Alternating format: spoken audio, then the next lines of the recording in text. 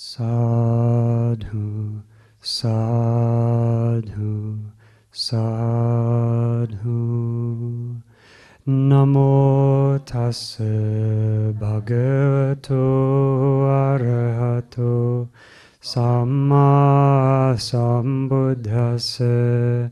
Homage to the Blessed One, the Worthy One, the Supremely Enlightened One.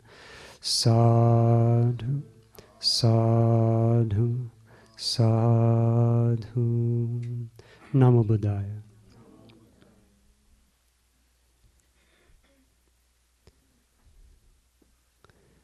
Fellow monks, meritorious lay disciples, we're extremely fortunate to be living in a time when the instructions of a fully enlightened Buddha are available to us. The instructions of a teacher who's realized these truths for himself. They're not just hearsay. They're not just his ideas. They're things that our great teacher, the Supreme Buddha, was able to see for himself. Because of this, our great teacher, the Supreme Buddha, is the supreme trainer of people to be tamed. Anyone that came to him that had even a chance of understanding the Dhamma, he could teach it to them in such a way that they would understand, that they would be able to practice in accordance with this teaching and to realize the results of this training. So today, we have the opportunity to listen to a very beautiful sutta from the Majjhima Nikaya, the Subha Sutta, number 99 in the Majjhima Nikaya. So, Subha was a Brahmin student, and he was visiting Savatthi one day. He was staying there for some business or other. And he asked the family that he was staying with, I've heard that there are arahants living here in Savatthi, that there are people who have realized the truth. It's good to see arahants like that. Where could I go to see an arahant? And they said, oh, you're very fortunate. The Supreme Buddha is living here in Savatthi right now. You should go and pay respect to the Supreme Buddha.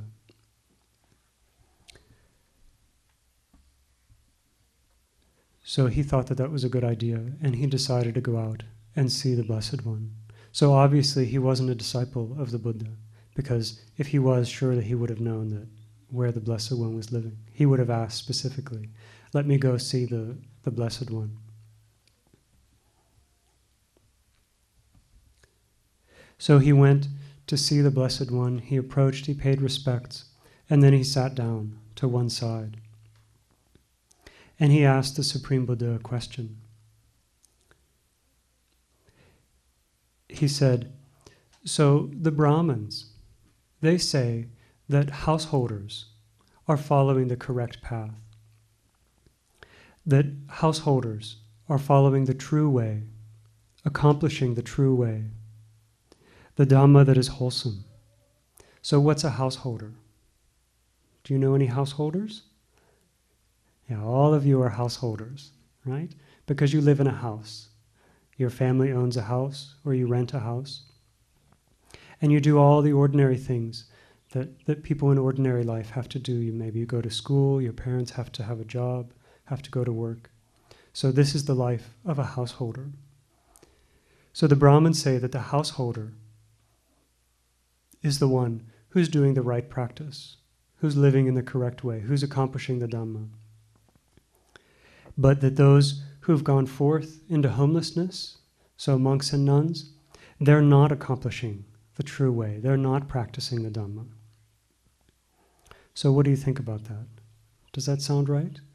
That people living at home in a house crowded with children, that they're the ones that are living the true way. But people who've gone forth, who've shaved off their hair, put on robes, that those people are not practicing the correct way. So he says to the Blessed One, what do you think about this? Okay? So you can see he's a student. He likes to debate. He's challenging the Supreme Buddha, right? He's basically saying, you're doing the wrong thing. You and all your monks and nuns, that's not the right thing to do. The highest practice is living at home. Now, was it just in the time of the Supreme Buddha that people said things like that? Do people say things like that right now? Yeah. They say the highest practice is living as a householder, right? You have so many challenges to overcome. When you are able to overcome these challenges, then that's the highest. That's the highest practice, right? Because it's much harder to practice the Dhamma at home. Therefore, it's a better practice, right? If you can practice the Dhamma at home, you're even higher than monks and nuns. People say things like that, even today. So he asked the Supreme Buddha, what do you think about this? And the Blessed One says, I don't speak about this without making an analysis.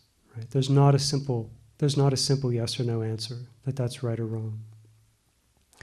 The Blessed One says, I don't praise the wrong way of practice by either a householder or one gone forth. So if someone is living at home and they're practicing the wrong way, then I say this is a bad practice. If someone is living in a home and they're practicing in the correct way, then I say this is a correct practice. They're practicing the Dhamma. If someone has become a monk or a nun and they're practicing the wrong way, then I don't praise that kind of practice. But if someone has gone forth as a monk or a nun and they're practicing the correct way, then I praise that sort of practice. So the Blessed One knew that we can live at home and practice the Dhamma well, or we can live at home and practice the Dhamma badly. And he also knew that you can shave off your hair, you can put on robes, and you can really make a mess of it, right? If someone shaves off their head, they give away their possessions, they put on robes, they go and live in a kuti, but they spend their whole day sleeping, are they accomplishing anything? No. But someone who goes forth and practices very diligently, right? They practice wakefulness. They're always trying to overcome unwholesome things in their mind. Practice meditation, learn, study the Dhamma, live in accordance with the Dhamma. Then someone who's gone forth is accomplishing something. In the same way, someone living at home, maybe they break all sorts of precepts. There are some people that do that. They think that the only way to live at home is by breaking the precepts. The only way to make money is by lying, by cheating people. Some people believe that's okay, that you have to do that if you're a householder. That's the only way to get by. So the Blessed One says, someone like that is not practicing the Dhamma. But is it possible to live at home and keep the precepts? Can people live a householder life and follow the precepts? Abstain from killing, abstain from stealing, abstain from lying, sexual misconduct? Can someone do that? Absolutely. Can someone practice generosity living at home? Absolutely. Can someone learn the Dhamma, study the Dhamma, practice meditation living at home? Absolutely. So when someone does this, then the Blessed One says, they're leading a householder life that's correct, that really is accomplishing something. So the Supreme Buddha doesn't have a very simple answer, just saying, yes, householders are correct, monks and nuns are wrong, or householders are incorrect, and the monks and nuns are correct. It's not simple like that. It's because of the actions that we do that makes a practice correct or incorrect. So then this Subha, he has another challenge. He says, but the Brahmins say that since there's a lot of work involved in the household life, that's more meritorious, that in that way they're practicing the true way. But the life of someone gone forth, the life of a monk or nun, there's not a lot of activities. It's a very quiet life, and therefore it's not so useful. So can you see that? Can you see how a householder's life is very busy? Are your lives very busy? Do you have school all day long and then Maybe you have basketball afterwards, and your parents have many things to do. They have to take care of you, right? Running around doing all sorts of things. So this Brahmin student says, because householders have all this work to do, because of that reason, they're the ones really practicing the true way. That what they do has a lot of benefit, has a lot of fruit. But the activity of monks and nuns, it's very little. They don't do a lot of activity, right? They're very quiet, just sitting, doing meditation, reading, going on alms round, very simple life. And because there are so few things that they're doing, it's of little fruit. There's little benefit to that life. So he asks, what does Master Gotama think about this? And the Blessed One says, I declare that there are some things, that there's some kinds of work that involves a great deal of activity, great functions, great engagements. And when it fails, it's of very little fruit. But there's some work that involves a lot of activity. And when it succeeds, it has a lot of results, a lot of fruit. So this is the first kind of activity that's very, very busy, a lot of work. And when it fails, they get very little. But when it succeeds, they get a lot. So this is the first kind of work, something that involves a lot of activity. He says there's another kind of work that involves very little activity. But when it fails, very little benefit, very little fruit.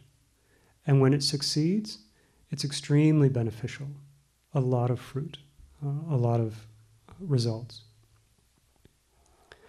So he says, what's this first kind of activity that involves a lot of work that's very difficult to do? He says agriculture, farming, involves a lot of activity. So have you ever tried to grow anything before? Have you ever had a garden? It takes a lot of work, doesn't it? You have to start very early in the year. You have to dig the soil. You have to plant the seeds at the right time. You have to water them. You have to pull up the weeds. You have to take care of them very carefully. So just think, even if you had a large garden, a farmer has a much bigger field to take care of. You can look out here around the Asapu and see huge fields. Right? Imagine all the work that's involved in that. Farmers have to get up very early in the morning. They go to bed very late at night. There's a lot of work to be done when you're farming. Every piece of fruit, every vegetable that comes up has to have a lot of work put into it. The Blessed One says, this kind of work, there's a lot of activity, and when it fails, very little results, very few results. So how does farming fail? How can that fail? When there's no rain, right? When there's a drought, or when there's insects that come and eat everything. So a farmer can work very, very hard, planting lots of seeds, digging in the soil, huge fields, but then if rain never comes, what does that farmer get? Nothing, right? All the plants die. So even though he worked very, very hard, got very few results, got very little harvest. The Blessed One says, this very same kind of work, this agriculture, this farming, whenever it succeeds, it has a lot of results. It bears a lot of fruit. So someone can plant many, many fields, work very hard, and if the rain comes at the right time, if the insects don't come and eat, if everything works out properly, then they get big results, a huge harvest.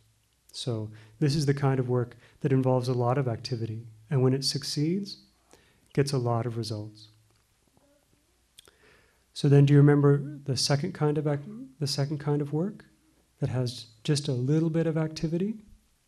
So the Blessed One says that trade is this kind of work. So do you know what trade is? Like business people? So when the farmer grows his crop, he has to sell it, right? And usually the farmer doesn't sell it to individual people because that's a lot of extra work, and the farmer has to be planting and weeding and things like that. So he sells it to a businessman, to someone who's engaged in trade. So when your work is trade, then you don't have to go out in the field and dig the soil. You don't have to sweat at all. You just have to know the right people, right? You buy low and you sell high. You get a good price for a large quantity of things, and then you find someone else who needs that, and you sell it to them at more money, at a higher cost. So nowadays, a trader can just sit in an office. They don't need to get their hands dirty at all. They just sit in an office and they make some phone calls, make some deals, some negotiations, and that's how they earn their living. And the Blessed One says, this kind of work involves very little activity. But when it fails, it's not of any fruit. So maybe someone is engaged in trade, but they're not very good at it. They don't know how to make good deals. And deals fall through. They can't get a buyer for what it is that they want to sell. And in this way, they don't make very much money. So he said, this is the kind of work that doesn't involve a lot of activity. And when it fails, it's not very beneficial. They don't make a lot of money. But when it succeeds, they can make a lot of money. Don't we see many business people? They're very wealthy, right? You don't see many farmers who are extremely wealthy driving around in fancy cars, right? Usually farmers drive around in trucks because they have a lot of work to do.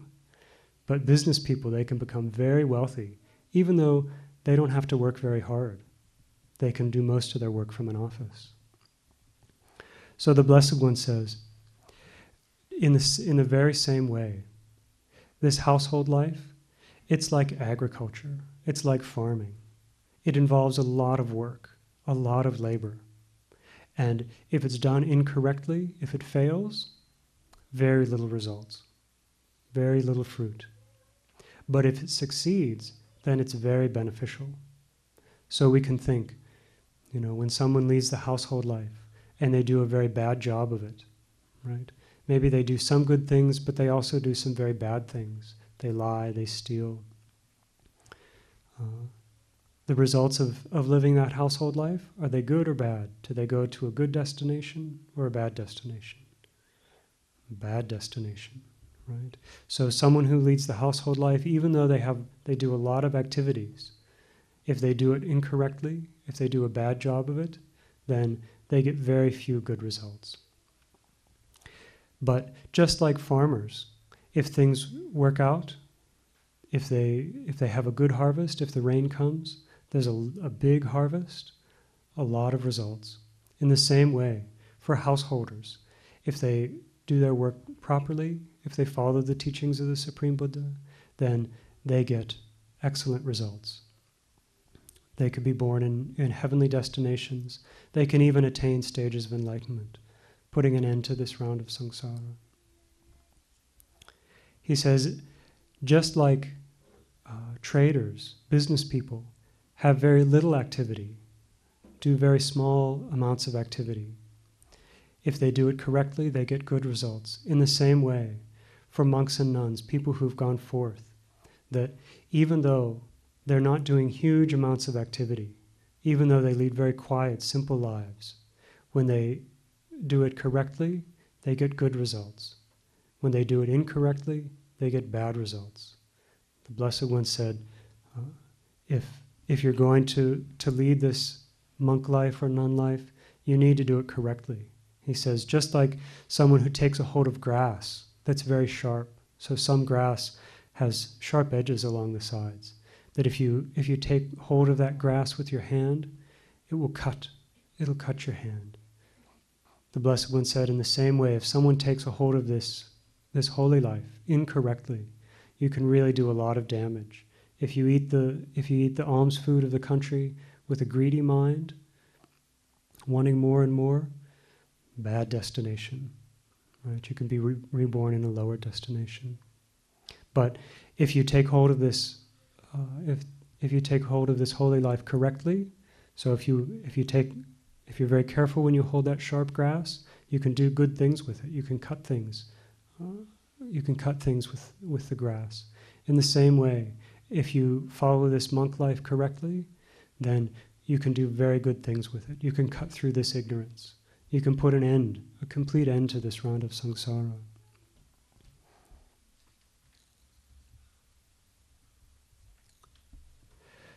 So then the Brahmin student asked him another question.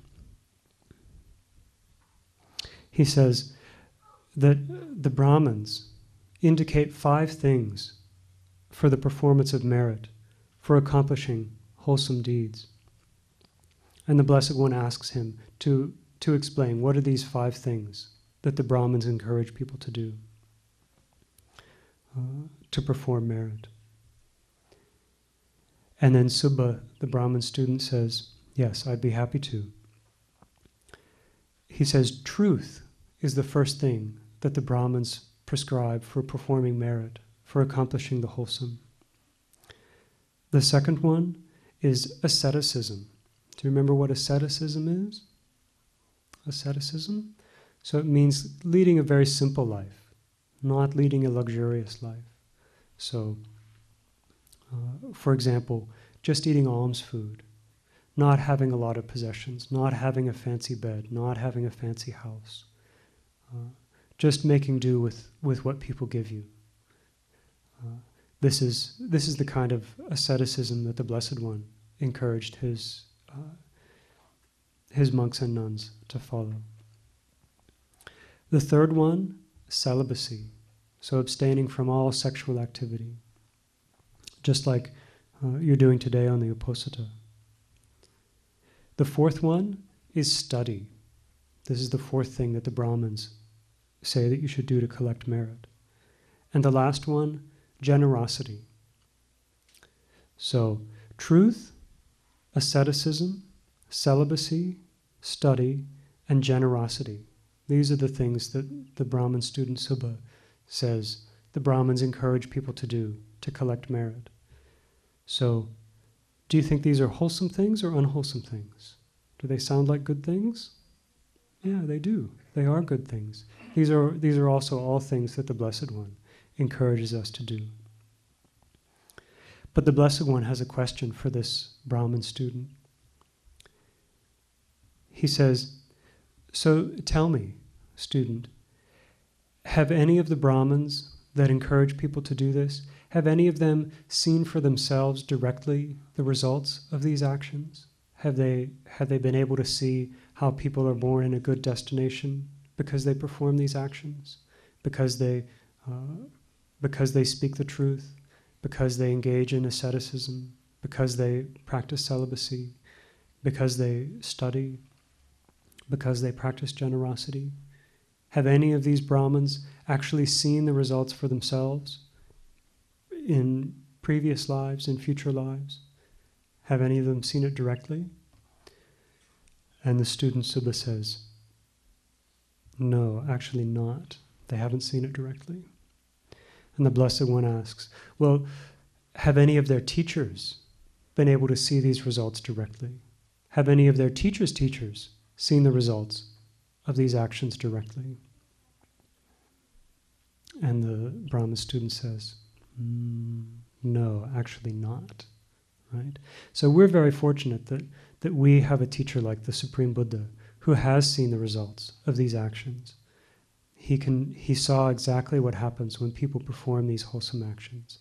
And he knew the right way to practice these actions, that we can practice generosity in many different ways, that we can study the Dhamma in many different ways. And he told us exactly how we need to do these things so we collect the most merit.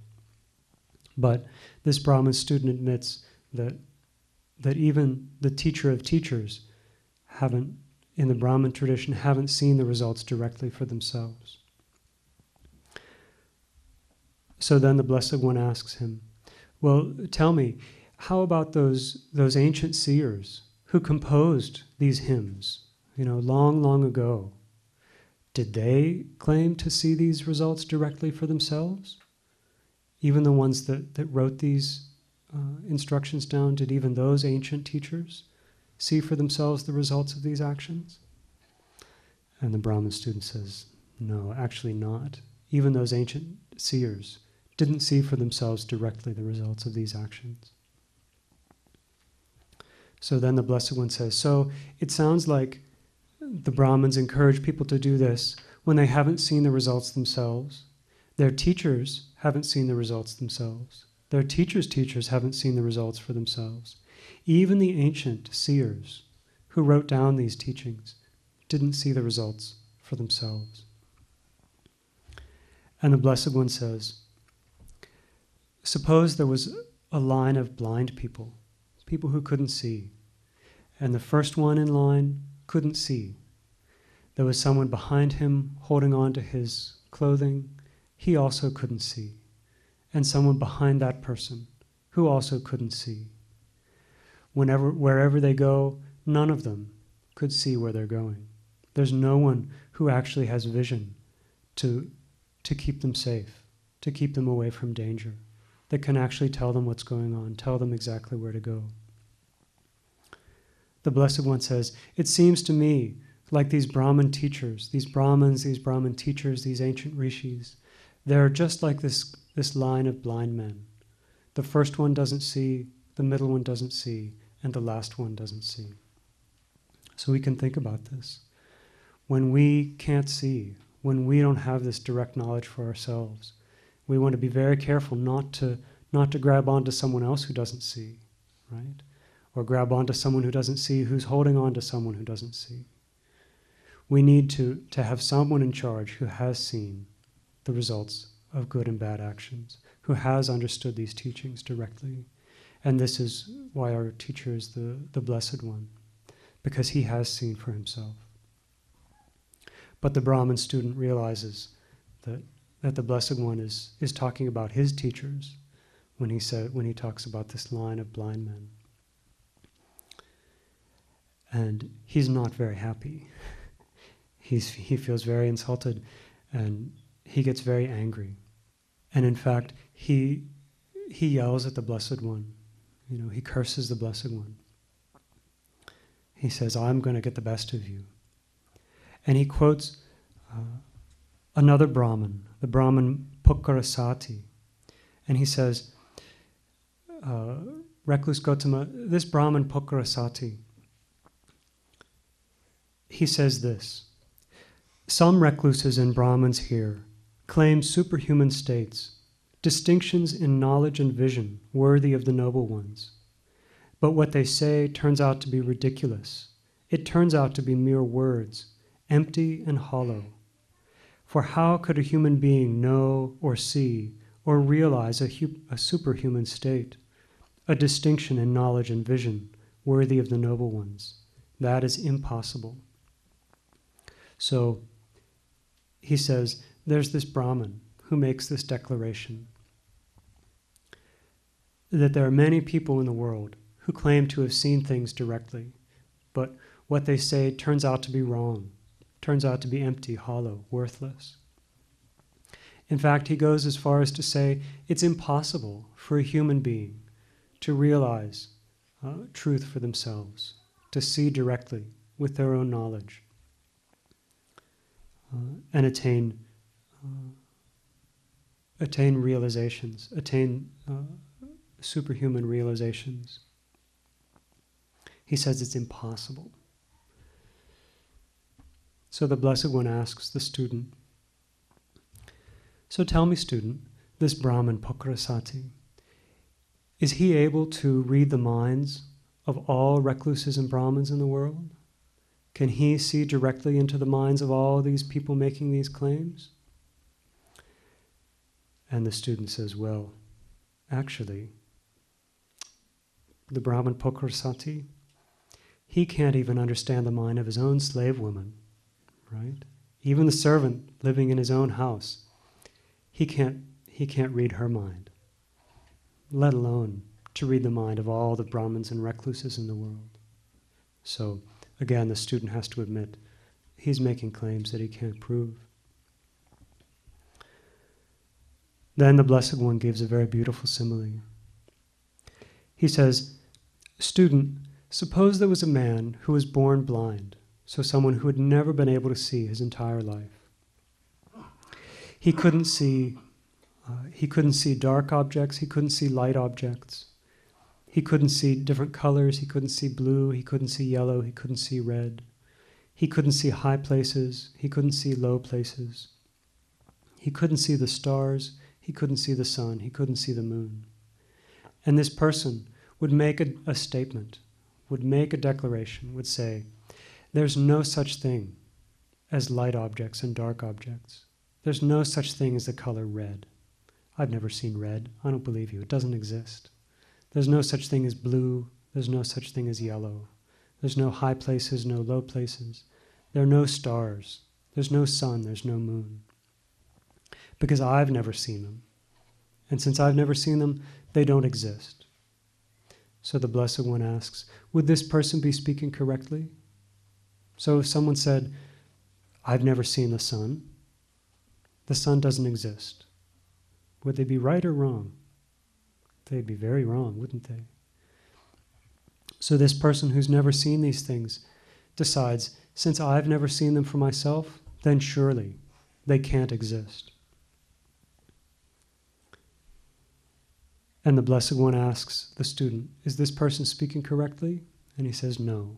Just because he's never seen them, that doesn't mean they don't exist. He's not the right one to judge because he doesn't have vision, because he can't see.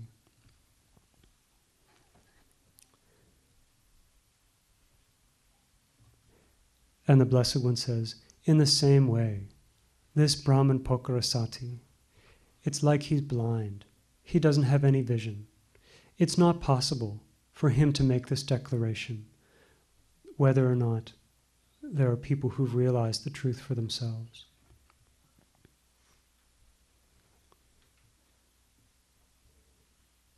And he asks the student, so when these Brahmins go around making statements, should they make statements that agree with worldly conventions or that go against worldly conventions? So should they make statements that we can see very easily that they're not true? And he says no, they shouldn't. They shouldn't go around making statements that can't be proven or that can be disproved. He says when they make statements, should they make statements that are thoughtful or thoughtless?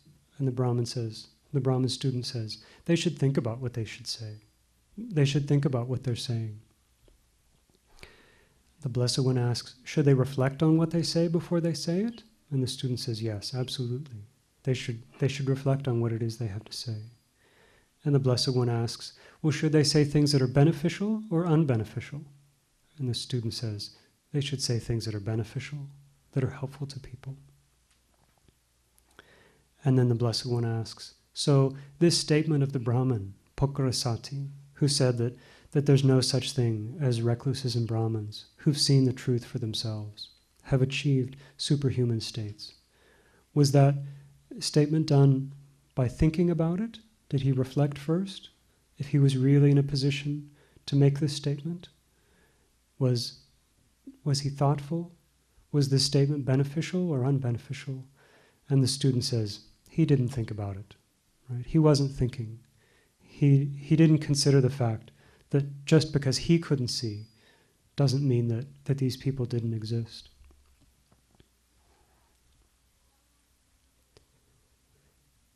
Then the Blessed One says, so student, there are these 5 hindrances. Do you remember what the 5 hindrances are? Have you heard about the 5 hindrances before? Yeah. So, what are the 5? The hindrance of sensual desire, the hindrance of ill will, the hindrance of sloth and torpor, the hindrance of restlessness and remorse, and the hindrance of doubt. The Brahman Pokarasati is obstructed, hindered, blocked, and enveloped by these 5 hindrances. So, the Blessed One said that these hindrances, they're corruptions of the mind.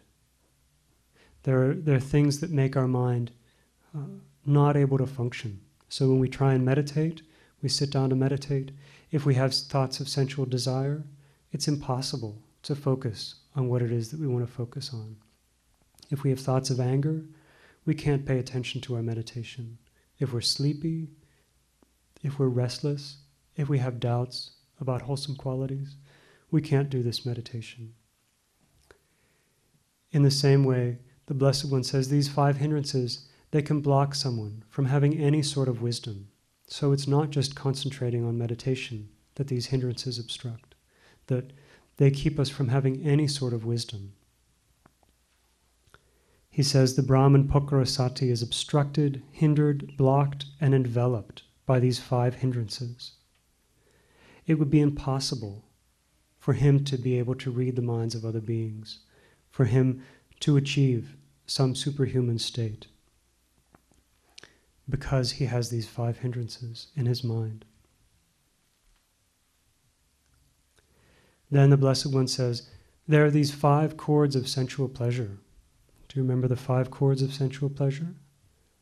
So beautiful objects, things that we see with our eyes, that we like, that we want to have more of, that stir up desire in our minds. So beautiful things to look at. This is the first kind of sensual pleasure. So things that we see with our eyes, sounds that we hear with our ears, beautiful sounds, the sweet sound of someone's voice that we like a lot, beautiful music, sounds that stir up desire in our mind. Excellent smells, excellent tastes, excellent things to touch. These are the 5 cords of sensual pleasure. And they increase desire in our minds. They don't increase aversion. They don't make our mind peaceful. They make our mind have a lot of desire. The Blessed One says, this Brahman, Pukarasati, he's consumed with these sensual pleasures. He's a householder, living at home, remember, with lots of activity, with lots of sensual pleasures. And the Blessed One says, it's not possible for him to see things correctly, so consumed by sensual pleasures. He says, the Brahman Pukarasati is tied to these 5 cords of sensual pleasures. He's infatuated with them and utterly committed to them. So his life is devoted to making sure that he has these cords of sensual pleasures. And he enjoys them without seeing the danger, without understanding the escape from them. So what's wrong with sensual pleasures? Why did the Blessed One say that they were dangerous? Do they burn our skin? No, not necessarily, right? Do they make us sick? Sometimes, not always though. What's the problem with sensual pleasures? How long do they last? No, they don't last very long. They're impermanent. Even the most beautiful physical objects, eventually they break down. They get destroyed. They're tied up with suffering.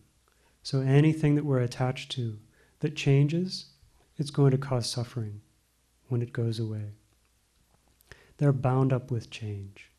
So just because something's beautiful, just because something gives us a little bit of pleasure right now, it doesn't mean that it's going to last. It can't really satisfy our desire, because either our desire will increase and we'll want something more beautiful, sweeter sounding, better tasting, or the taste will change, the sound will change. It will go away and it'll make us sad because we lose that sensual pleasure. And what's the escape from sensual pleasure? Abandoning this desire, this lust that we have for sensual pleasures. That when we do that, then we become free from them. We can put an end to our suffering, put an end to this round of samsara.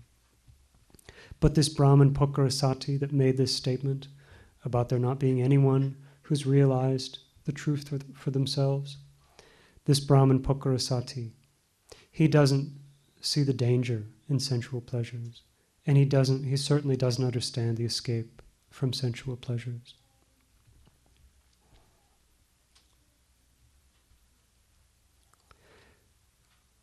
Then the Blessed One asks the student, so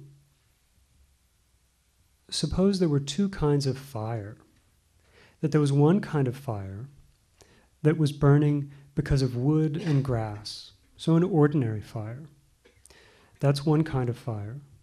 And suppose there was another kind of fire that was burning not dependent on fuel, not dependent on grass or wood, or even nowadays we would say on gasoline or natural gas, right?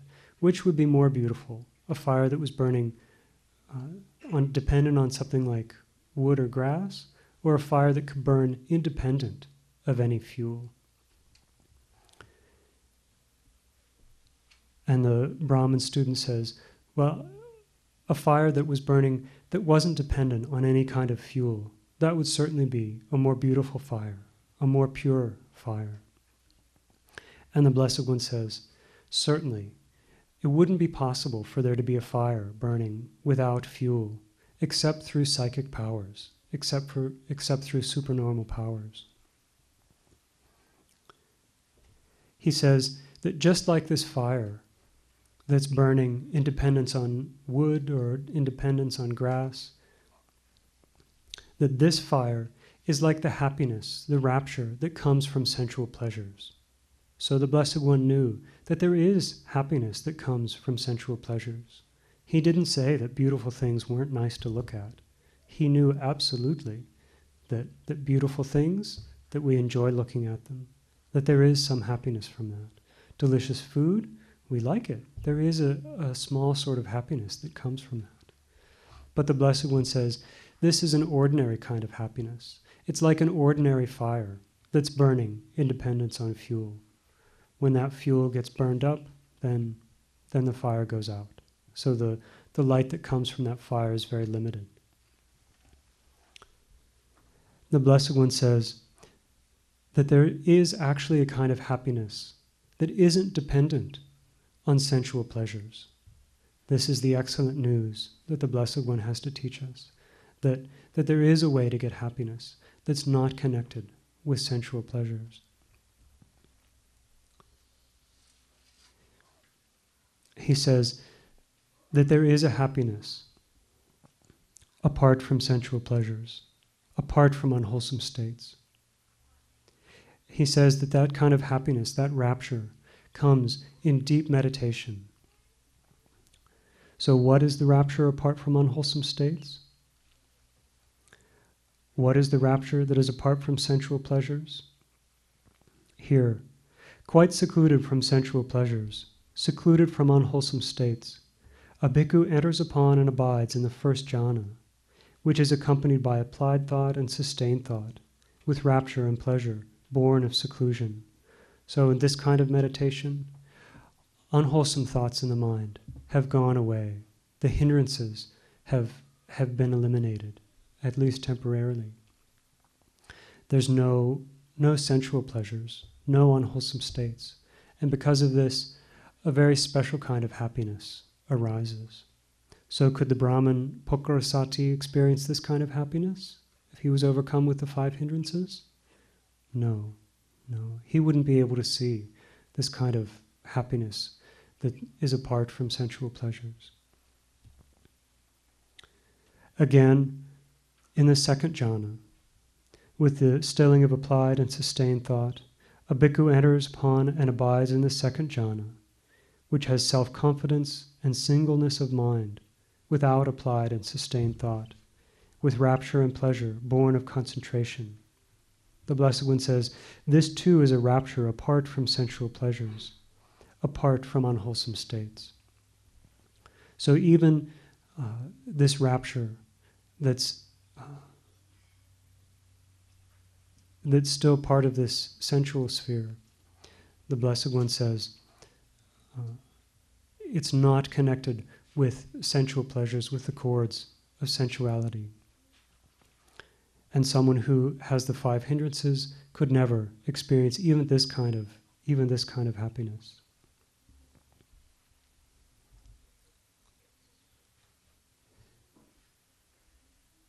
Then the Blessed One goes back to these five things that the student mentioned that the Brahmins prescribed for performing merit.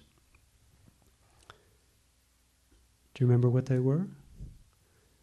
Speaking the truth, asceticism, celibacy, study, and generosity, right. So the Blessed One asks him, what is the most beneficial? What is the most fruitful for the performance of merit, for accomplishing the wholesome? And the Brahmin student says, generosity, they say, is the highest of these. So did the Blessed One say that the practice of generosity was the highest thing for performing merit? No. He said, it leads to merit, absolutely. Incredible amounts of merit. But was it the highest? No. That's just where we get started with the Blessed One's teachings. Do you remember in the Hewagama Sutta what he said was the highest? The way to collect the most merit? Even developing the thought of impermanence in the mind for a very brief time, a finger snap, right? You collect more merit than huge acts of generosity. But this student says that the Brahmins, they declare that generosity is the highest. So the Blessed One asks him, say, for example, that the Brahmins are offering a dana, that they're practicing generosity and they invite other Brahmins for the meal. And there are two Brahmins there, and one of them has the thought in his mind, oh, may I get the best food. I'm the one that deserves the best food. I'm the one that deserves the best seat, the best water, the best clothing. Oh, I hope I get the best of everything. Right? But it turns out that the other Brahmin, he gets the best food, the best seat, the best water, the best cloth offerings. So then this first Brahmin, who had this terrible wish, he gets very angry. The fact that he didn't get the best things for himself. So the Blessed One asks the student, so if this is the kind of offering that the Brahmins are making, what do you think about this? And the student says, well, the Brahmins, when they make a meal offering, they don't offer it with the thought, may someone have an angry mind, may someone get angry. The Brahmins make a gift out of compassion, because of compassion for beings. Then the Blessed One asks him, well, if this is the case, if they do it out of compassion, then isn't this the sixth factor that the Brahmins have? This motivation of compassion? And the student says, yes. It does seem that this is a sixth action that Brahmins do for making merit.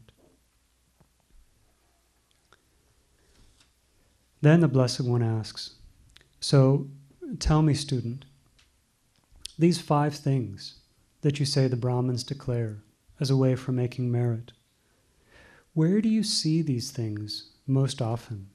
Do you see these things most often among householders or amongst monks and nuns, people who have gone forth?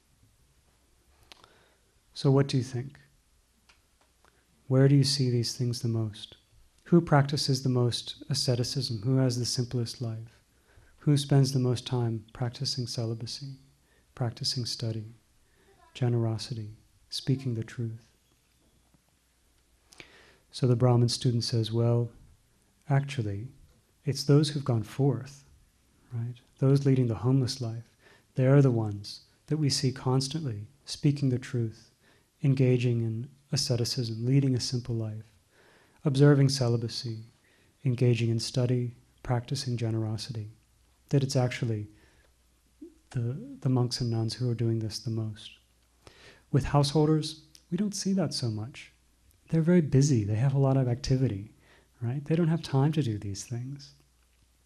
So now the student has admitted, after all this, he's admitted that the very first statement he made couldn't possibly be true, that the household life was the highest way to live. Then the Blessed One says, those 5 things, student, that the Brahmins prescribe for the performance of merit, for accomplishing the wholesome, these things I call equipment of the mind, that is, for developing a mind that is without hostility and without ill will. So what does the Blessed One call these? Equipment for the mind. equipment for the mind, for developing a mind that is without hostility and without ill will. And this is how the Blessed One says someone uses these things to develop this kind of mind.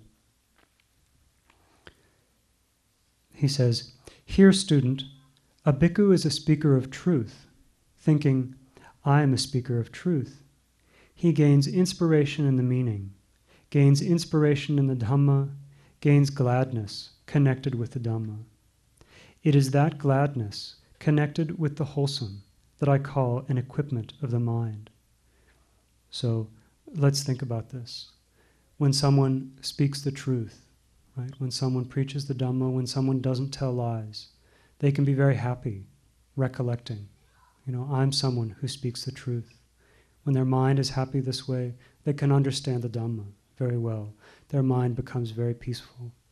We can see how it's not only a way for making merit in the future, but it's a way that the mind becomes purified here and now, isn't it? Just think for yourself for a minute. You've kept these precepts very well. Even if you just think about today, right? Have you told any lies yet today? No. Okay, it's very rare in this round of samsara to have the opportunity to know about these precepts, to have the opportunity to know about wholesome qualities. Many beings spend their whole lives telling lies, lie after lie. And they can't have this same kind of happiness that people can have when they tell the truth. In the same way, someone is an ascetic. They lead a very simple life. When they reflect on this, their mind can become very happy. They gain a happiness connected with the Dhamma. Someone who's celibate, someone who engages in study, someone who engages in generosity, they can think, I'm someone who's following these wholesome practices. Because of that, they have a happiness that's connected with the Dhamma. Their mind becomes very peaceful. Because of this, they're able to understand the Dhamma.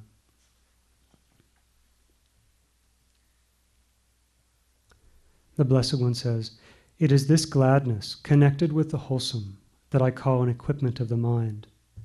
Thus, those 5 things that the Brahmins prescribe for the performance of merit for accomplishing the wholesome, I call equipment of the mind, that is, for developing a mind that is without hostility and without ill will."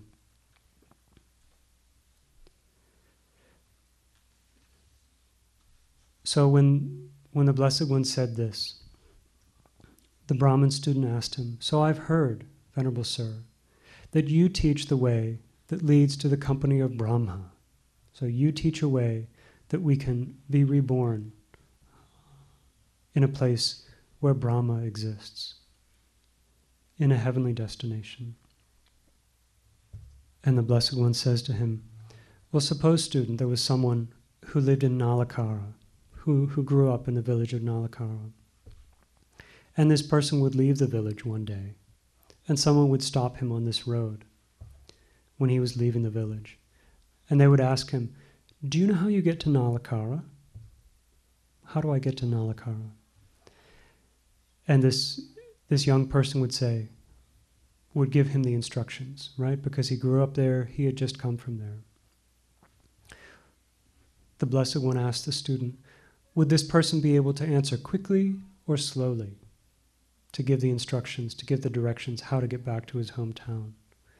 And the Brahmin says, well, this person would answer very quickly. And the Blessed One says, actually, that person might hesitate. That person might be a little bit slow to answer the question, how to get to Nalakara. But if someone were to ask me how to get to the realm of Brahma, I could answer them very quickly. I would never hesitate. I know exactly how to be reborn in the realm of Brahma. And so the student says, please tell me. In that case, please tell me. And the Blessed One says, listen, and I'll give you those instructions. The Blessed One says, what, student, is the path to the company of Brahma? Here, a bhikkhu abides, pervading one quarter with a mind imbued with loving kindness. So a bhikkhu practices metta bhavana. His mind is filled with exclusively thoughts about loving kindness. He's removed all thoughts of hatred, all thoughts of ill will, all thoughts of jealousy from his mind. His mind is very pure, only with thoughts of well-being for other creatures. He directs these thoughts to all beings in front of him, all beings to the left, all beings to the right, all beings behind him, above and below. That there isn't anywhere in the world that his mind has hatred. There's no being that he has thoughts of ill will towards.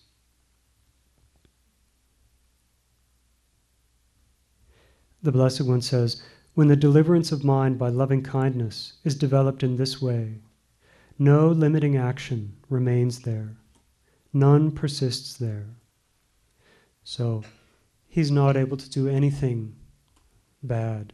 He won't do anything to hurt any beings in any direction. Then the Blessed One gives a very beautiful simile. He says, just as a vigorous trumpeter could make himself heard without difficulty in the four quarters. So if someone were to stand outside and blow a trumpet very loud, would people everywhere be able to hear?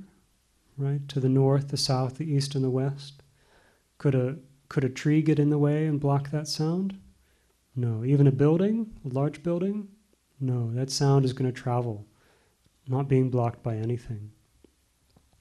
In the same way, this monk develops loving kindness, and nothing blocks this development. Nothing blocks this attitude of his loving kindness. He doesn't have any thoughts of resentment. He doesn't think back to bad things that people have done to him. He has thoughts of goodwill for all beings, whether they're close by or far away, whether he's friends with them, whether they're enemies. He doesn't have any thoughts of ill will to any of them. The Blessed One says, this kind of meditation, this kind of practice is how one is reborn in the company of Brahma.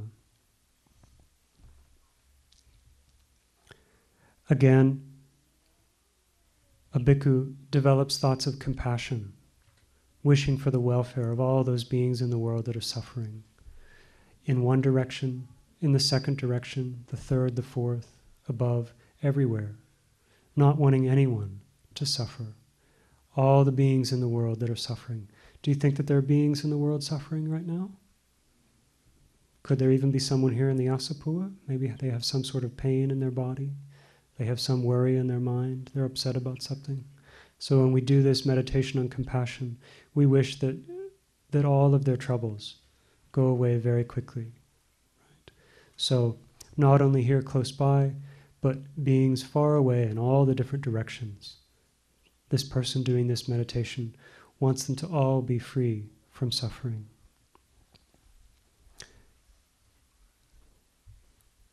So in the same way, a monk develops thoughts of goodwill, of appreciative joy towards all beings in the world.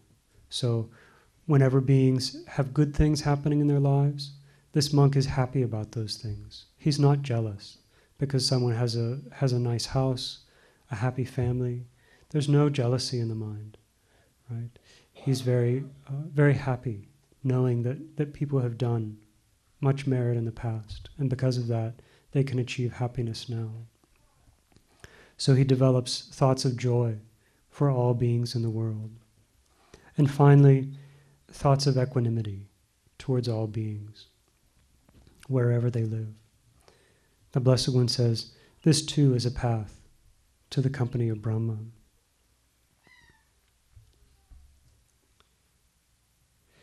So when this was said, the Brahmin student Subha, Todeya's son, said to the Blessed One, Magnificent Master Gotama, magnificent Master Gotama. Master Gotama has made the Dhamma clear in many ways, as though he were turning upright what had been overturned, revealing what was hidden, showing the way to one who was lost, or holding up a lamp in the dark for those with eyesight to see forms. I go to Master Gotama for refuge, and to the Dhamma, and to the Sangha of bhikkhus. Let Master Gotama remember me as a lay follower who has gone to him for refuge, for life. Sad, sad, sad.